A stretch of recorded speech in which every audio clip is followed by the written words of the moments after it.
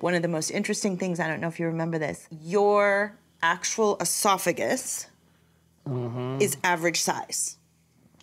Average size? You do not have a little person esophagus.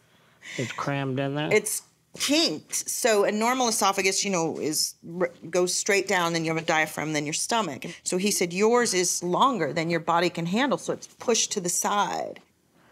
Yeah, my guts are squished.